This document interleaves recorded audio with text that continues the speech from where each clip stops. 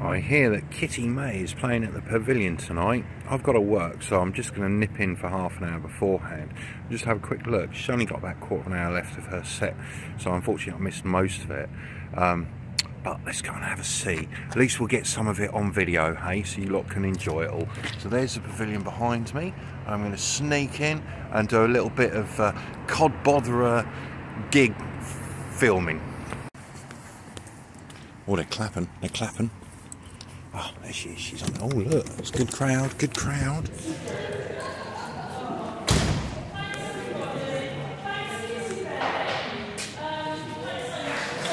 Oh, shit. Oh, that went well, didn't it? Oh, Kitty May, this went terrible. So you're going to have to do an unplugged version round by the toilets and tell me how it went. Come on. And you, Helen, you can be audience. Come on. Come on.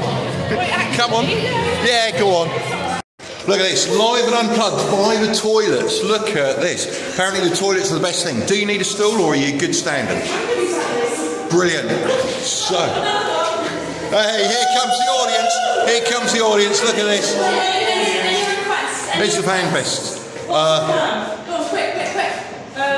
Oh, Eloise by the dams. There you go. Quick. What should we get to do? Right side. I'll do McFly. That's a joke. There's Warren. Warren's going to dance.